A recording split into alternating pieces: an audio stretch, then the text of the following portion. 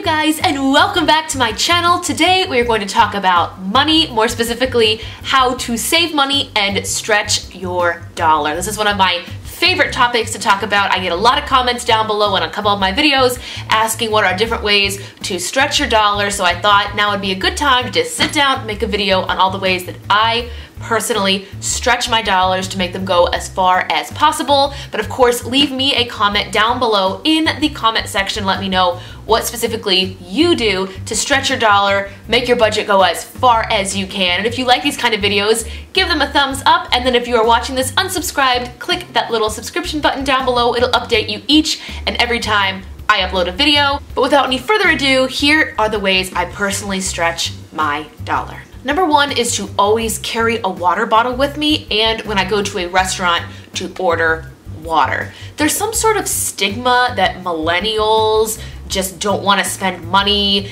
and they'll order water everywhere they go because they want to like beat the system or ruin the economy.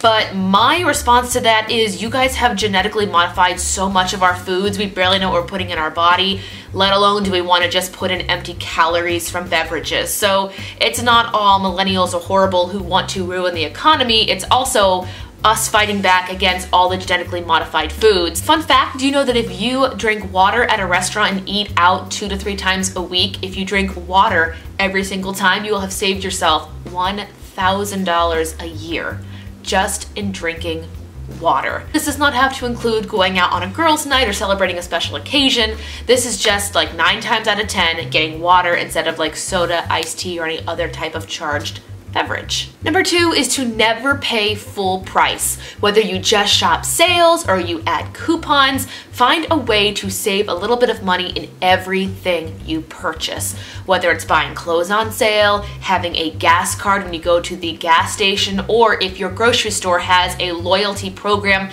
that gives you discounts on gas when you buy your groceries there, try to find a way to cut costs everywhere you spend money. If you take a little bit of time, research, just look into an expense, 9 times out of 10, you will find a way to get it cheaper. A lot of the furniture I had when I first moved to land was bought secondhand, so I can, fill up my first apartment without, expending a whole bunch of money. And now that I'm in the spot to slowly start buying my own furniture, now is the time that I am looking to buy things that are not used. But that doesn't mean I'm not gonna buy things on sale. If you watch a few of my videos from last week, I filmed in front of this really beautiful couch that you guys cannot see, but it's brand new, not used, but it was the floor model, so I did get it at a discounted price. Number 3 is to take those coupon groceries and meal prep.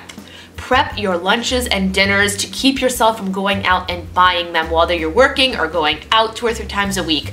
Cut back on your restaurant spending by meal prepping. You've already bought the food, you should use it. The amount of food we waste here, at least in America, is ridiculous. We can actually fill, I think they said, we could fill an NFL stadium from the ground all the way up to the top with wasted food that we in America don't use. We go buy it, and we waste it. I don't even want to know how much money that is. I'm not gonna look it up, but if you are trying to stretch your dollar and you already have gone out and bought groceries, put them to work, keep your money in your pocket, and meal prep. For me, if I have a really busy week and I know I'm not gonna be home for lunch or dinner, I will be that girl who will meal prep 10 meals, 5 lunches, 5 dinners, put them all in one bag, and I have a refrigerator in my personal office. I put them all in there and I eat them as I need them. Number 4, we kind of already talked about when we said never pay full price. I want to stress to never pay full price for gasoline. There are several ways to get a discount on gas. We already talked about if you had a loyalty card.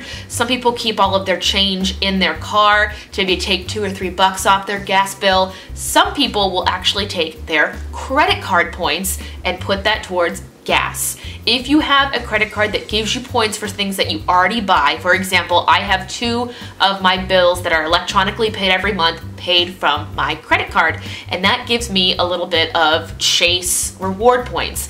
I will put my Chase reward points into cash and use that cash to help offset my gas bill. Number 5 is quality over quantity. This typically has to do with like clothes and furniture. For me personally, I would rather have one nice maybe a little pricier set of professional clothes than go to the mall and buy a bunch of crappy clothes that I'm gonna have to replace in a year. For me, I like to shop at places like White House Black Market, Ann Taylor, Loft, J. Crew. I will go buy things there, but I will be smart about it. I'll know that I need to fill a wardrobe, and once the wardrobe is full, I don't have to buy anything else. I don't think I bought anything for the workplace in like 6 to 8 months because I sat down, cleaned the closet, made sure I had all my dress shirts, skirts, pants, slacks, heels all put together, and once I saw what I already had, I didn't need to go buy it. But in the event I have to go buy something in the future, I will go out and spend a little bit more so I know that it lasts a little bit longer. And number 6 are for those who are really serious about stretching their dollar. And my last tip of advice to you is to pay everything in cash. There's something that's a little bit more painful about watching the actual cash physically leave your hand or your possession that makes you want to spend less. I think they make it so when you use your credit card, you don't really see the money leaving your pocket, so it's a lot easier to spend, a lot easier to overspend. So if you are really, really trying to stretch your dollar and save as much as you can, pay for everything in cash. If you already have your budget and you know how much you need to spend a week, go and get that out of your bank account, hold it in your wallet, and sometimes I just leave my credit and debit cards at home, and I will make sure to only use the cash I have, and sometimes it incents me to like try to keep $5 to $10 of it and cut a little bit more.